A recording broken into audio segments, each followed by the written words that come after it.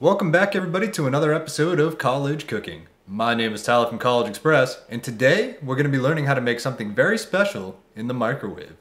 That special treat you might know as a chocolate chip cookie. I like to refer to as a little slice of paradise.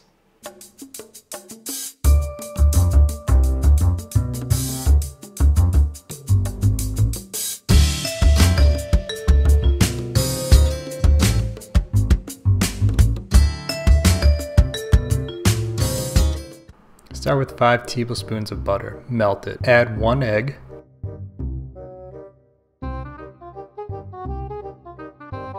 Add 1 tablespoon of vanilla extract. Add 5 tablespoons of sugar. Mix that all up real good.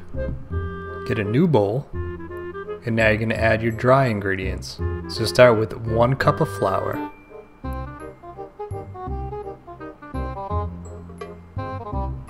Add 1/4 baking soda. Get a pinch of salt. Now grab your wet ingredients and mix with your dry. Stir it up real good until it becomes a nice batter. Now it's time to add the chocolate chips. Feel free to add as many as you want. And now stir it all together. Roll that up into 7 different cookies, and you're ready to go to the microwave. Put those bad boys in for 3.5 minutes.